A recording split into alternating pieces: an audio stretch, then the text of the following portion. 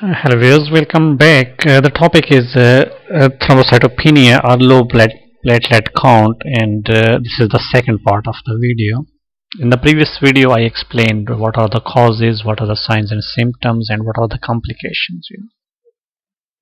But now today is how do the doctors diagnose with the thrombocytopenia or low blood platelet count.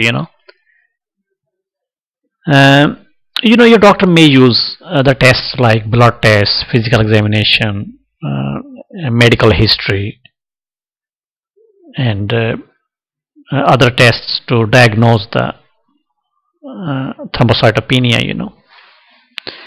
And in the blood test, a complete blood count determines the number of the blood cells, including platelets,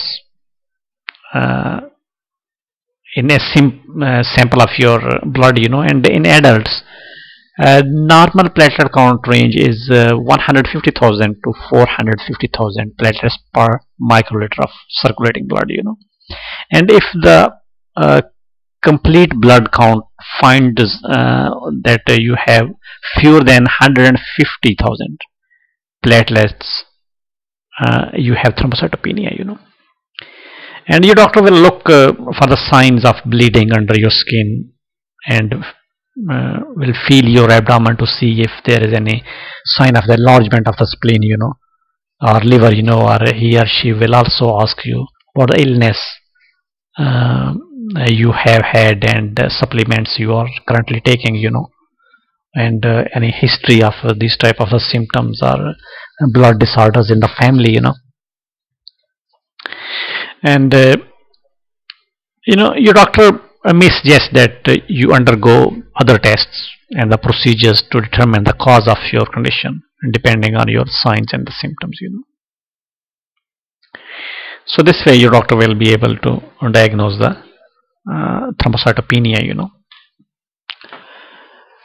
Now once diagnosed, then what are the treatment options?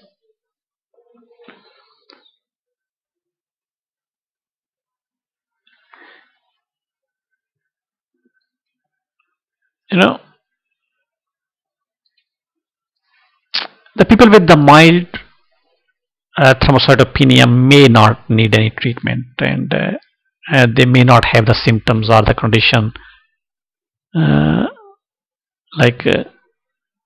clear up on its own, and some people develop severe and the long term or the chronic thrombocytopenia, and depending on what's causing your low blood platelet count, and treatment may include the first thing is you need to treat the underlying cause, and if your doctor can identify a condition or the medication which is causing your thrombocytopenia, addressing that root cause may clear up your thrombocytopenia or low platelet count, and example is if you have heparin induced thrombocytopenia, so the name of the medicine is heparin. If it's causing the thrombocytopenia, your doctor will direct you to stop using that medication and prescribe a different blood thinning. So your thrombocytopenia may persist for a week or more despite stopping all heparin therapy, and the other one is blood or the platelet transfusions. And if your platelet level becomes too low, your doctor can replace lost blood with the transfusions of packed red blood cells or the platelets, And if your condition is related to an immune system problem, your doctor may prescribe drugs to boost your platelet count. And the first choice drug may be the corticosteroids.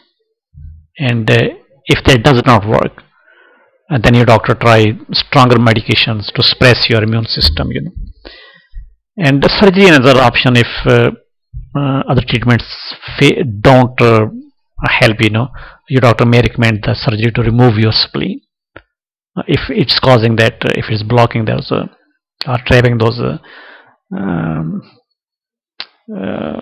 platelets, and the plasma exchange, like a thrombocytopenic purpura can result in a medical emergency requiring the plasma exchange.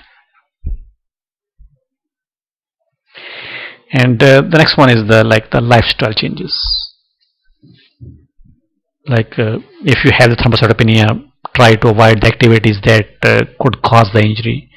Drink alcohol in moderation, and use caution with over-the-counter medications, and just eat healthy diet.